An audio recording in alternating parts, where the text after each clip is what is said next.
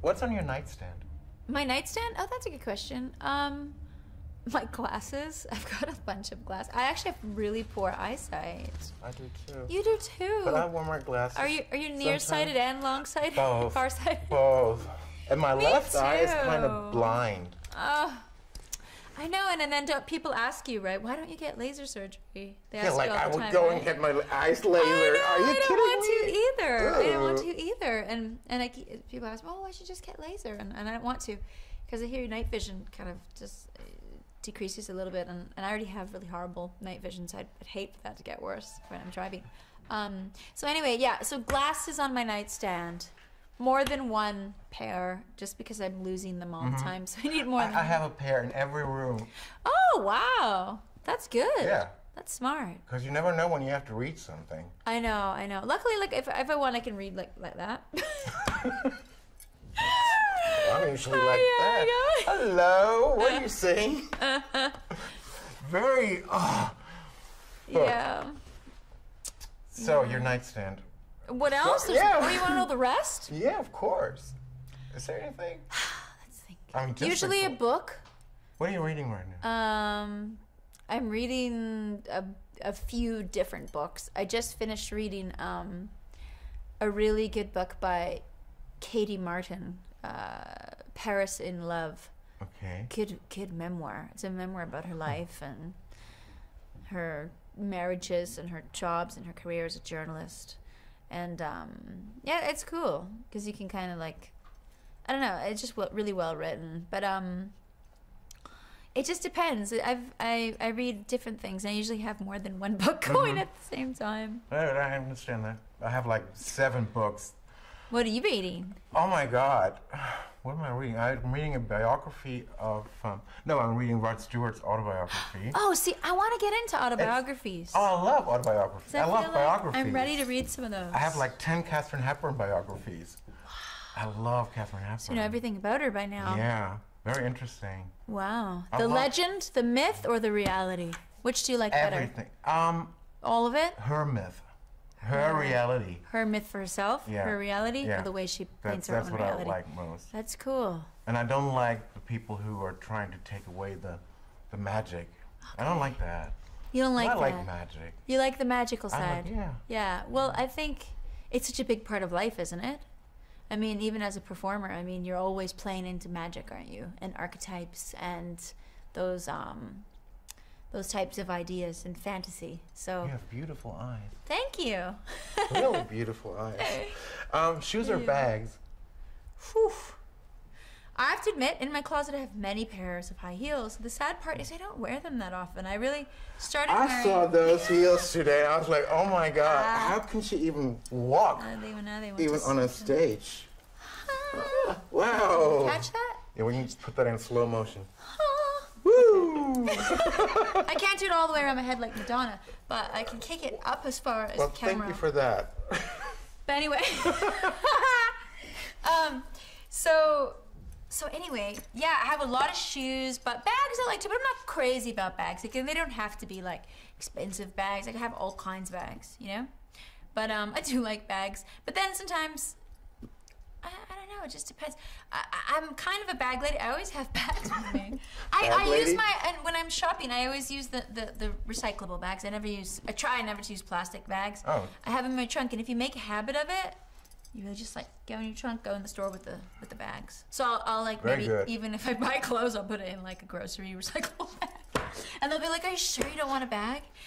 And I'll be like, no, I'll just stuff it in here. And it's like, I hope there's no like parsley in there. So if you ever meet Nelly Furtado in the elevator, you might experience some weird things. Oh yeah, you wanted to know the real me. Here I am. Who's the most? Is this the myth or the legend, or what is this? That's your real. I think this that's your real myth. Yeah. I love the word myth. Myth. It's very crazy, cool word for a German. Myth. Well, I can't even say Merry Christmas in German properly. Frohe Weihnachten? No, my friend kept teaching me. I work with some Germans, and one of them was trying to teach me. Frohe Weihnachten? Frohe Weihnachten. Very good. Frohe Weihnachten. Very nice. and Happy New Year. Oh, to all acquaintance. Who's the most important person in your life? Oh, my daughter, definitely. How is she? She's 9, and she's great. She's a ball of energy and sunshine, and I think parenting is like the greatest. It's just, it's hard to explain. 9 years already? Oh Yeah. my God. Yeah, it's crazy to think. Yeah, almost a decade, right? Wow. So yeah, and I actually, even when I think of things that are old, I think of my career as well, which has been now going on 13 years, really, in 2013, because I signed my record deal when I just turned 20, and now I've just turned 34, so it's been 14 years, actually. When was the bird song? The bird The song, bird song came out I'm like a bird. in, When was that? it's okay, people call it Fly Like a Bird, I'm Like a Bird, the bird song. It's I I'm Wanna like Fly a bird. Away. It's I'm like a bird. I knew. So, it came out in 2000. Yeah, No way, I you gotta be swear to kidding God, I me. swear It's to not God. 12 years. I swear to God, isn't that I remember crazy? the video so vividly. I know, and so do I. And it's funny. I guess after it's kind of like growing up in the spotlight a bit, isn't it? I mean, not like I don't have a sob story like, oh, I didn't get to go to prom. I went to high school, graduated, went to a year of college, but anyway, so I had a bit of a normal life before I started this career. But yeah, it just feels like a long time. But at the same time, it's flown by because it's been fun. So Wow. yeah. 12 years. Which person do you admire most? Which living person? Well, my mother, to be honest. All the women in my family are so strong. They're like bulletproof and just so strong. And my mom, just when I think, you're going to see, they're not going to be strong, they pull through this strength that just comes from the earth, I think, it's like so elemental. And, her mother, my father's mother, they've both passed away, my grandmother's, but I admire them so much. They've inspired me in my life. So just the strength. That's nice. Yeah. What do you dislike most in a man or a woman? Ooh, dislike. Let's see. Well, I'm big on like accepting people's imperfections, like, 'cause I think it kind of shows we're human and there's a beauty in that, right? But let me think about this.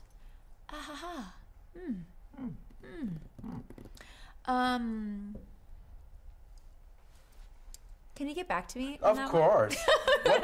What do you treasure most in life? Treasure. Oh, treasure.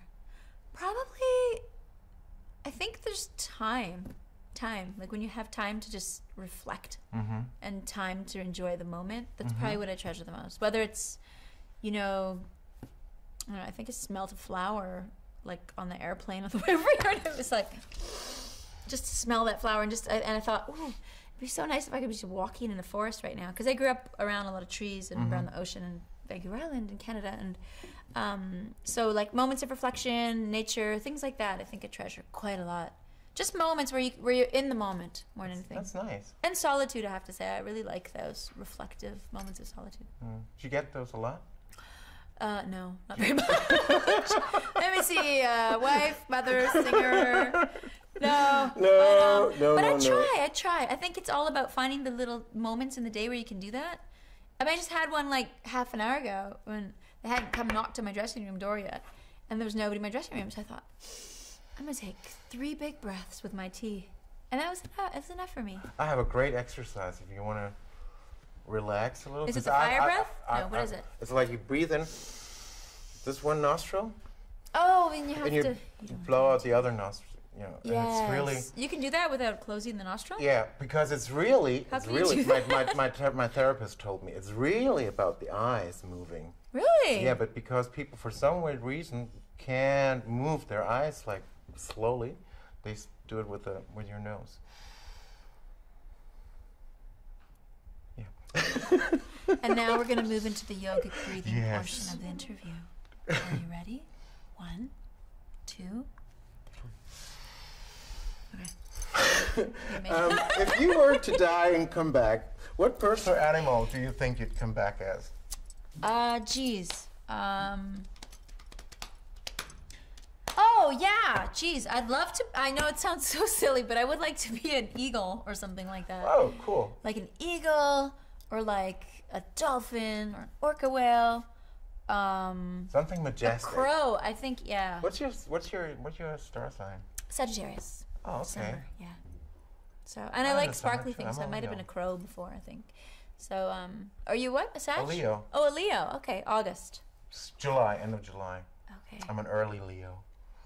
Early Leo. With Libra and whatever. Mixed all around. Yeah. First time you looked in the mirror and realized, oh my God, all of a sudden I'm Nelly Furtado. I'm not Nelly anymore. Do you remember a moment like that? When it hit you? Not really, because I think it's been so long being in the spotlight and just having a whole other... It's more like I would say when I'm on stage, that happens. Mm-hmm. Not necessarily looking in the mirror. I mean, I don't keep a lot of mirrors at home for some reason. That was just figuratively speaking, and I'm glad I said that word right, figuratively. That was great. Myth and figuratively. Wonderful. Way better than my Frohe Weihnachten. Frohe Weihnachten. Frohe Weihnachten. Okay, so mirrors, stage. Yeah, sometimes when I'm on stage and I'm kind of like, oh, it just happened actually. This is what happened. Just a couple weeks ago, I was shooting a music video. And I thought, it's so funny. I just kind of realized now I just have to show up. I just got to like put on the makeup and the outfit and I show up in front of the lights and then something happens and I'm a performer. So I'm glad that that exists. But at the same time, it's a little freaky because you kind of think, wow, that's when you're kind of like really becoming quite professional, right? When you can really turn it on and turn it off like that. But as a songwriter, it's very much me, because I've been writing songs since I was a child, and it's been my main form of expression. And although I make music as a career, it's still to me a hobby, and I've never fully accepted that it's my job. Okay. I've tried to keep it sacred like a hobby still, and I think that's kind of the key to longevity, or at least loving it for this long, is you have to kind of like pretend like it's your hobby. Kind of like if you want to keep loving somebody, you pretend they're just like you're on your first date every time. Okay. Your biggest strength? My biggest strength is probably my adaptability, I would say. Cool. Yeah. Your biggest flaw?